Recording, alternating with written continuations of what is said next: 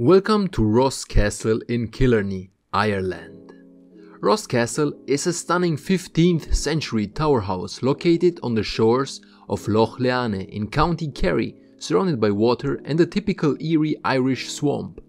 This historic castle was built by the O'Donoghue clan, but changed ownership several times over the years. It has been beautifully preserved and offers visitors a glimpse into Ireland's rich cultural and architectural heritage. Join me as we take a closer look at this incredible castle and explore its fascinating history and unique features. The swamp, or bog, around Ross Castle is actually part of the Killarney National Park, which is a protected area of natural beauty and can be a fascinating and eerie place with a unique atmosphere that evokes both beauty and mystery.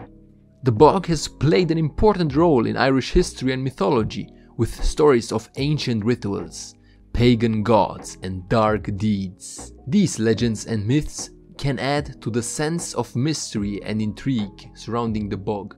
Looking at a swamp, one might wonder, how did they move carts, cattle, and horses through all this? The answer is, you do what you must, but luckily for them they also had another means to rely on: boats. During medieval times in Ireland, transportation on water was easier than on land for several reasons. For one, Ireland has a long coastline and many rivers, which provided natural waterways for transportation. In addition to that, the road network was poorly developed, and many of the existing roads were in poor condition. According to every Irish person I've spoken with, that condition has not changed. By contrast, waterways were often well maintained and provided reliable transportation. As we waited for our tour to commence, we had a chance to peruse the exhibition room, where I observed an oddity. All the men depicted in the portraits were shoeless. This piqued my interest. It turns out that in Gaelic culture there is a tradition of barefoot warriors known as fian, who were said to have been skilled in combat and were renowned for their bravery and agility. The fian were typically depicted as being dressed in simple clothing and going barefoot, even in cold or wet weather. This was seen as a mark of their toughness and resilience, as well as a way of connecting with the natural world and the spirits of the land. As you can see, the castle is a typical example of an Irish tower house, featuring thick walls and narrow windows designed for defense. It was also built with a spiral staircase that runs clockwise, which was a common feature in tower houses of the time and would have made it more difficult for attackers to navigate.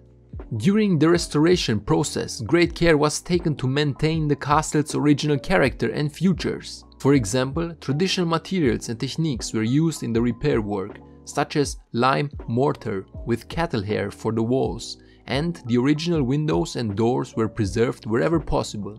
Now, diving back in time a couple of hundred years, cattle were incredibly important to the O'Donoghue clan in medieval Irish society, both as a source of food and wealth. They were used for milk, meat, leather, and as a medium of exchange. Owning cattle was a symbol of wealth and status, and the number of cattle a person owned was often an indication of their power and influence.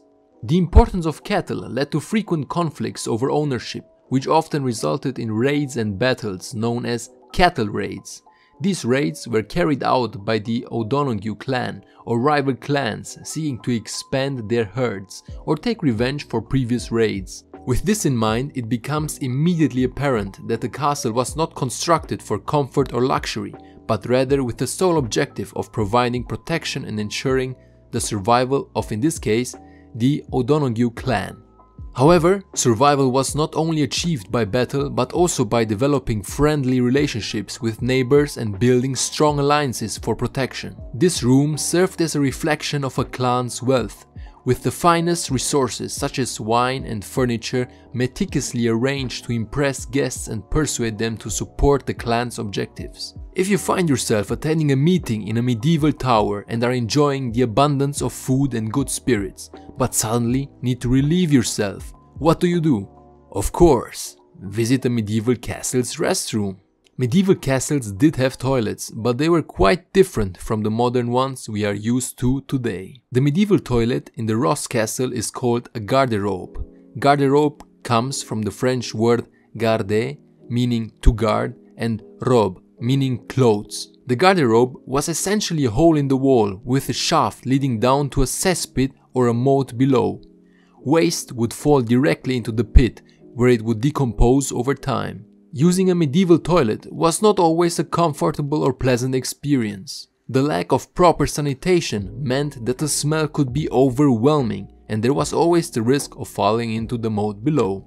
Now, I wouldn't want to end a video about a mighty castle talking about poop, and I thought to myself, what would align better with the mysterious spirit of this place than a little story about a legend.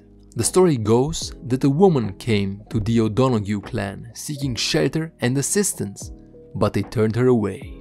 In anger, she placed a curse on the clan, saying that they would lose their land and wealth and that their castle would sink beneath the waters of Lough Leane, the nearby lake. Despite efforts to break the curse, it seemed to come true. The O'Donoghue clan lost their land and wealth over time, and the castle fell into disrepair. Today, Ross Castle still stands on the edge of Lough Leane, and it is said that on certain nights, the O'Donoghue clan can be seen riding out of the castle on their horses before disappearing into the waters of the lake. Thank you for watching.